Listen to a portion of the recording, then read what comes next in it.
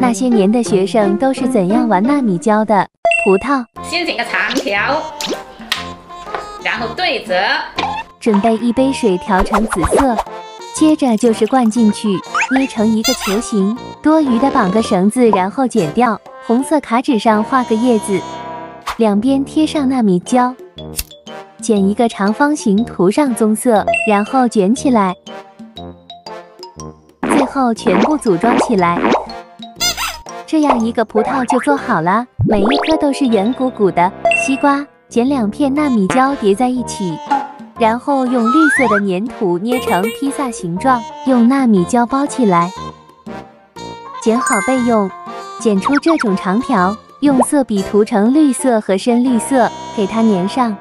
再来弄几颗黑色的西瓜籽，表面上再涂一下护手霜，最后把西瓜籽都粘上去。炎热的夏天怎么能少得了冰冰凉凉的西瓜呢？